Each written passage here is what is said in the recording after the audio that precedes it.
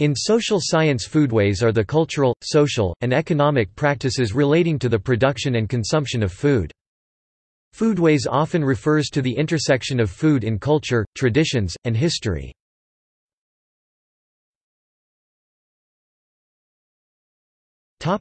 Definition and historical overview. The Merriam-Webster Dictionary defines foodways as the eating habits and culinary practices of a people, region, or historical period. The term foodways appears to have been coined in 1942 by three University of Chicago graduate students, John W. Bennett, Harvey L. Smith and Herbert Passam. In the 1920s and 1930s, agricultural scientists and rural sociologists, usually under the auspices of the United States Department of Agriculture, had undertaken various studies of food habits of the rural poor, with the aim of improving them. With the advent of World War II, these efforts increased. Those with information to share about different food habits were encouraged to contact the anthropologist Margaret Mead at the National Research Council. It was in these circumstances that John W. Bennett and his companions went to study Anglo-Americans, German Americans and African Americans in the fertile but frequently flooded bottomlands of southern Illinois along the banks of the Mississippi. All depended on white bread, pork, and potatoes. To the investigators, these habits, particularly the spurning of plentiful, nutritious foods such as fish, seemed irrational. They argued, "The illusion of an economic man, searching out the most obscure foodstuffs from an unwilling nature in the reasoned pursuit of complete fulfillment of his needs, must give way to the concept of a man conditioned by the preferences and prejudices of his neighbors, selecting only those foods sanctioned by the culture."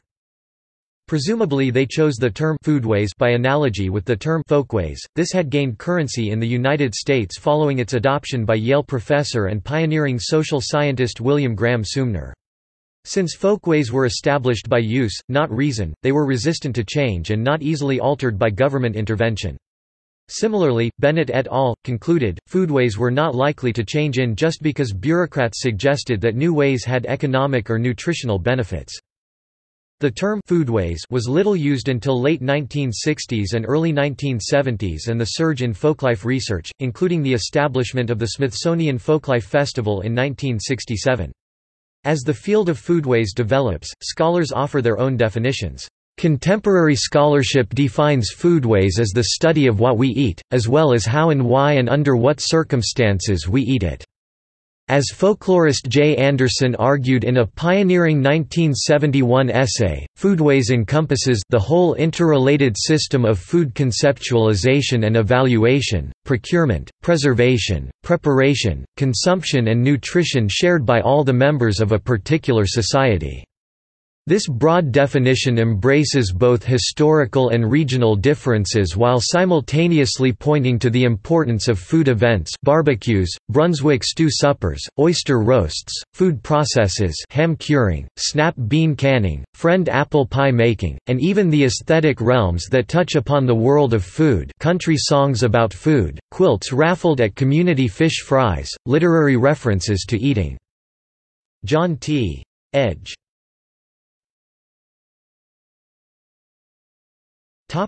Social science. Anthropologists, folklorists, sociologists, historians, and food scholars often use the term foodways to describe the study of why we eat what we eat and what it means.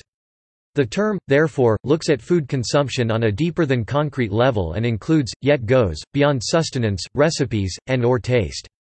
Thus, according to Harris, Leone and McLaughlin, everything about eating including what we consume, how we acquire it, who prepares it and who's at the table, is a form of communication rich with meaning.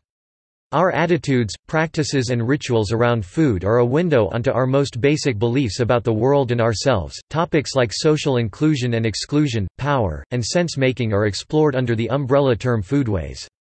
Furthermore, the ways in which food shapes and is shaped by social organization are essential to examination of foodways.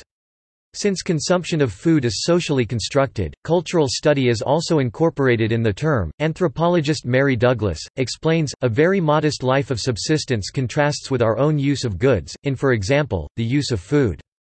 How would we be able to say all of the things we want to say, even just to the members of our families, about different kinds of events and occasions and possibilities if we did not make any difference between breakfast and lunch and dinner, and if we made no difference between Sunday and weekends, and never had a different kind of meal when friends came in, and if Christmas Day had also to be celebrated with the same kind of food? While in fields like anthropology, the production, procurement, preparation, presentation, and consumption of foods have always been regarded as central in the study of cultures, the use of the term foodways in popular culture is used as an oriented way of looking at food practices. In this sense, the term is a consumer culture expression that encompasses, in popularly understandable and debatable formats, contemporaneous social practices related to foods as well as nutritional and culinary aspects of foods.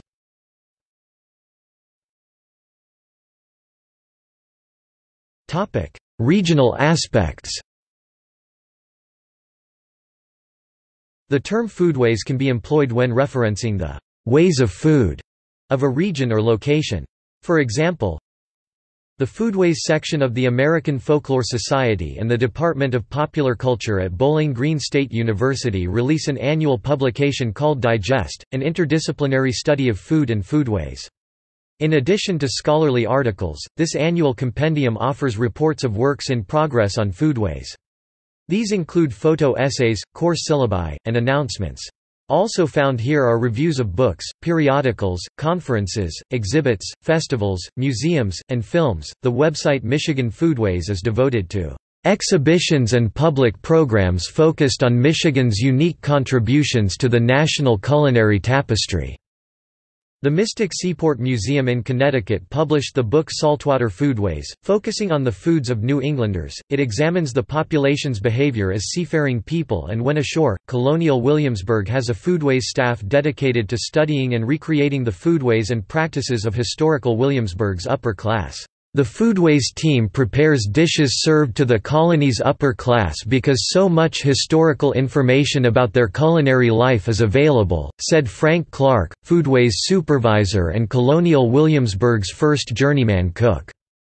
Historians know far less about food practices of people further down the social scale, but cookbooks, documents, kitchen inventories, and archaeological research provide a detailed picture about how the governor and the gentry dined.